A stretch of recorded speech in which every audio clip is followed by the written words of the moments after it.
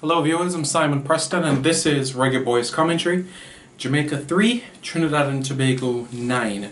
So Jamaica has finished 8th place in the CONCACAF Beach Soccer Championship, which took place in the Bahamas, in Nassau in the Bahamas. So out of the 16 teams that has taken part in this tournament, Jamaica has finished in 8th position.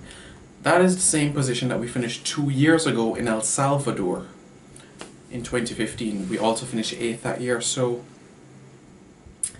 we haven't seen an improvement as it relates to the finishing in position. Our best ever finish was 5th in this tournament, which came back in 2006, so we need to have some good work to improve things.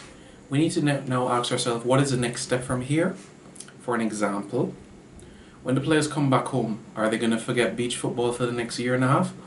Or are they going to, for example, keep educating themselves about the different attributes of beach football so that 2 years' time in 2018 they're aware of it? They know the different techers involved, skills, and in addition to that they can watch the Beach Soccer World Cup, which is going to be taking place later this year also in the Bahamas, when they watch it on TV, so they can attribute themselves to new styles, new systems, so that they can compete with the best in the CONCACAF.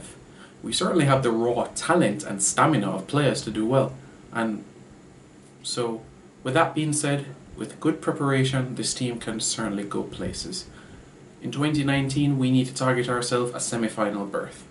That is my opinion for this team. I'm Simon Preston, this is Reggae Boyz commentary. Rohan Reed scored the hat-trick for Jamaica on this occasion, so he was our top goal scorer in this tournament. Don't forget to like our Facebook page, Reggae Boyz commentary, and don't forget to subscribe to this YouTube channel, Reggae Boyz commentary.